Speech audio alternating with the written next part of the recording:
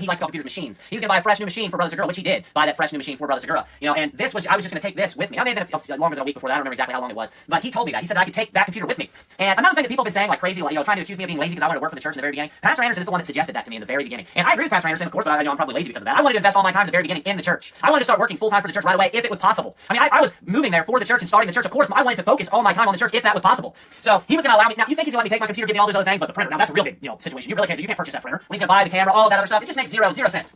Now, when I purchased this, when I purchased I want to make this very, very clear, everything's going on. So I called into Staples, and I wanted to explain to them what I wanted to do. The reason why I called in was because I wanted to pay for I wanted to pay for the printer on the church card, and I wanted to pay for the 3-year protection plan on my personal card. I didn't want to take advantage of the church. I don't want to. I'm getting a 3-year protection plan. That's another thing I got from Pastor Anderson. I used to never do that, but he's big on getting protection plans and stuff like that. I started seeing, when we had Brother Garrett's computer go down one time, the importance of having something like that. And that's why I got the protection plan. We're going to be using it. It's $1,000 printer, half off. It's pretty important that I have some sort of protection plan. I don't want to take advantage of the church. And Pastor Anderson can testify to this as well, that this is not the first time that I had done things like this. When we were doing Faithful Word Baptist Church North, it was clear that was a part of my duties of the church. But for like the first 6 months of the church, I didn't pay myself for any of the time when I worked. And this can be proven on my timesheets. If you want to go to my timesheets and show, the first 6 months, I believe it was, I didn't pay myself at all for the Sunday mornings when I went out to Faithful Word Baptist Church North. And Pastor Anderson and I had a conversation about that. He brought that up to me, and he said, you're not doing that. You just kind of feel like it's your own personal ministry. Is that why? So he was asking, implying that I could. And then we talked about it, and he said that I could pay myself in that conversation for Faithful Word Baptist Church North, which was obviously given because it was a ministry of the church. And because I'm so lazy, I selected the early, time, and I allotted everybody's time, and I wanted to have the 8 o'clock time, so I had my whole day because I don't want to get up early, I guess. These bags are mine because I hardly ever sleep, by the way. And but I